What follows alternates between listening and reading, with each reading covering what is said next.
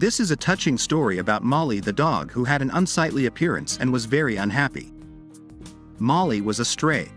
By the time she was found, she had been living in the woods for several months. She looked miserable. She was gaunt and her hair was tangled up in tangles. She had nothing to eat, so she ate everything she could find, including foil and rags.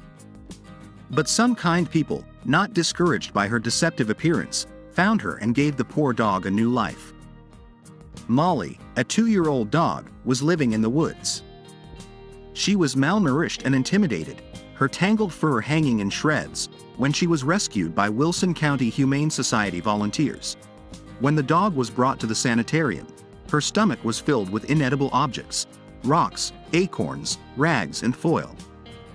At the animal hospital, they stripped her of 2.5 kilograms of tangled fur, and after the haircut, Molly weighed about 11 kilograms, less than half her normal weight. Fortunately, no surgery was needed to remove the foreign objects from her stomach, but the dog needed care and attention. After hearing about the dog, the Burlington County Animal Alliance of New Jersey offered to take over her fate, and a short time later the dog was flown there by Flying Fur Animal Rescue. She flew with her head propped up against the passenger seat and occasionally raised her head to look out the window. In New Jersey, she was in a holding facility for 3 weeks before being placed with her new family. She was very shy at first, but 3 children and 2 other dogs helped her to relax.